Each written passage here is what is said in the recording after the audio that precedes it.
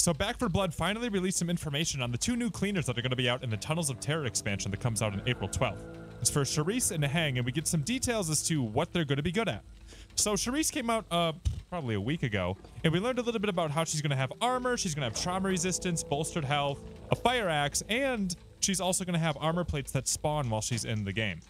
But the new news is today for Heng. And what we want to discuss today is some of the things I think Sharice might be good at, some of the things I think Heng might be good at, and then maybe some things that I think they might need a little bit of help with. So Heng's the new guy today, and what we learned about Heng is that he can sense and ping nearby attachments, prepper stash doors, and hive entrances. Nothing about that sounds appetizing to me, frankly, because you just tend to know where these things are anyway as you play the game. I mean, I guess we don't really know about hive entrances yet, but if they're anything like the tool doors, you just kind of learn where they start to spawn over time anyway, which completely negates all the value out of all of that, in my opinion. I don't know. And we never really had problem finding attachments anyway. So I'm hoping that whatever ends up happening with this part of Heng, it gets a little bit more spicy. Maybe Heng can make more attachments spawn, or make it so the hives are always going to spawn or more likely to spawn, because I'm pretty sure hive entrances are the new dungeons that they keep talking about.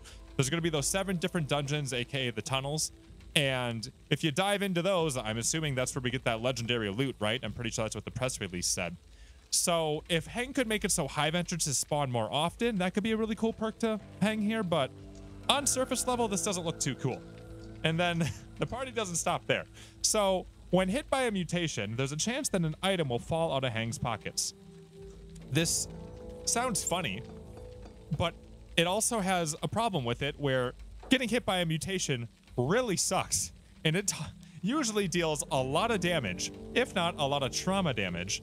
So if anything, I'd hope that you'd guarantee that you could get something to drop out of Heng if he takes a big hit. Now, something that might be interesting is Sharice is spawning with armor, right? Or that's going to be one of her things, is she can shoot armor off of things and armor will spawn while she's in the game. And we don't really know how armor works yet, but it is possible that, let's say armor is a thing that reduces the amount of damage you take either over time, or like, let's say it's durability, or maybe from a big hit, or maybe from tiny hits, something like that. If the armor helps Heng take a hit but not take damage, then I think that could be a really good synergy between the two. And who knows what items could spawn out, but presumably it would be anything, right? I don't know. On surface level, this doesn't sound like a good thing, but one other thing I'm trying to keep in mind is there's going to be a bunch of other cards that spawn in the game as well, right? With this new expansion, and they say like 12 or 15 cards or something like that. So those new cards also could have something going on with them that we don't know yet that could make both of these characters a lot more interesting, and also the other 8 characters that are in the game. So there's too many things changing all at once for me to go ahead and say this is absolutely bad and this is absolutely good. But on the surface, the top 2 things on Heng don't really seem too appetizing to me personally, but who knows, maybe things will change over time. And then finally we get the team effect, which is a 5% team accessory reuse chance. By the way, try saying that 5 times real fast. I just did. It didn't work very well. Anywho, 5% could be, I don't know, when I see 5%, it doesn't sound like a lot, especially for it to be on the character. But that could be any item in the game, presumably, right? I mean, it could be your med kits. It could be pain pills. It could be, I don't know, something else that usually doesn't get a reuse, like a defib or something like that. There's a bunch of different items in the game that I don't have any reuse chance attached to them, which suddenly could start getting reuses out of them due to Heng. Now, 5% doesn't feel like a lot. I mean, I guess one way to think of it is, let's say you have 20 first aid kits, which is, I don't know, 6,000 copper. That's a lot of them. In theory, Heng is going to help you save on one of those. So 5% doesn't seem too cool to me. Again, I don't know everything that's going to be happening, but 5% seems a little low.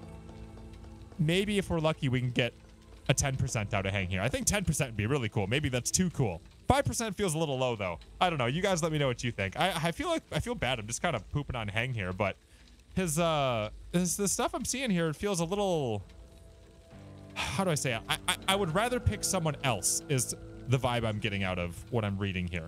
Maybe it'll be different when we find out about the full game, but just off of this little image they gave us here, it feels a little shallow. And then for the melee weapon, I guess he has a melee weapon. For his secondary weapon, he has a melee weapon, which is a hatchet. Which makes sense because every single piece of artwork that I've seen for these characters, they seem to be carrying their secondary weapon. So hatchet makes sense because Heng's carrying a hatchet.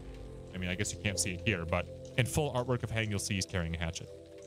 And now let's move on over to Sharice here, because Sharice had information released about her, a week and a half ago, maybe? And Sharice sounds really awesome in contrast. So armor pieces shot off or ridden have a chance to become armor plates. Now, how many different things can be armored in this game? You can have the tall boys, you can have the stingers, you can have the reekers. They all can have armor on them, right? So if you shoot armor off of that, then potentially that's going to turn into an armor piece, or heck, the breaker or the ogre. I don't think the hag has armor, but there's so many different things that have armor. And who knows, there's also armored ridden. If the armor can spawn off of any of these things, then suddenly there's this huge defensive buff coming from Sharice. Now, we don't know what armor's going to do. Armor, like I said, it could be protecting you from a certain amount of damage. It could be protecting you from really big damage. It could be protecting you from small damage from a bunch of common. We don't know what it's going to be, but either way, it seems like a thing that is going to be a big defensive buff for the whole team. Reason why I say for the whole team is it says consumable armor plates that grant a buff will spawn with Sharice in game. So if they spawn, that would mean that anybody can pick them up, right?